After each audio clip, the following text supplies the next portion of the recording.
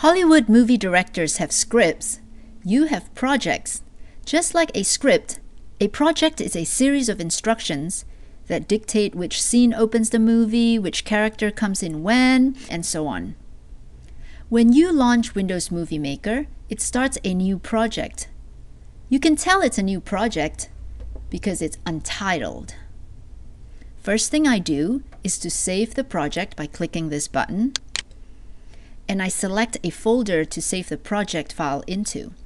My personal choice, I have a folder called Working under my videos, and I save all my work files there. When I'm done with the project and have a finished movie, I save the finished movie in my Finished folder, which is also under my videos. Come up with an organization system and stick with it so you can remember where you put your stuff. I'm going to put the file in the Working folder. Don't forget to give it a descriptive name. By the way, Movie Maker project files are saved with this extension, MSWMM, which is short for Microsoft Windows Movie Maker. Just a trivial note. I click the Save button, and the project is no longer untitled.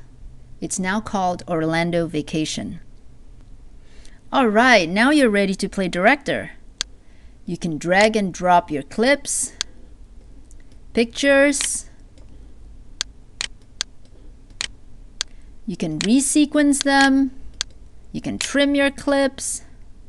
All these instructions become part of your project.